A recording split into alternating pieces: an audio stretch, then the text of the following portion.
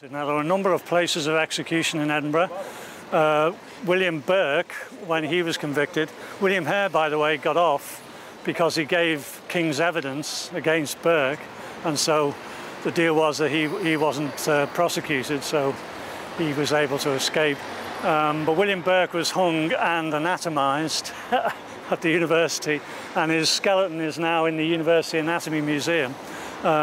And he was executed up where we've just come from, on Castle Esplanade, presumably a very, very public place. You know, they wanted it to be, you know, sort of so everybody could witness this event, you know. People who were executed for religious crimes like blasphemy or heresy or witchcraft were hung in a place called Shrubs Hill, which is halfway down Leith Walk now, you know, so the main road that goes from the end of Princes Street down to Leith, halfway down there's a place called Shrub Hill, and that's where they would execute these witches and so on.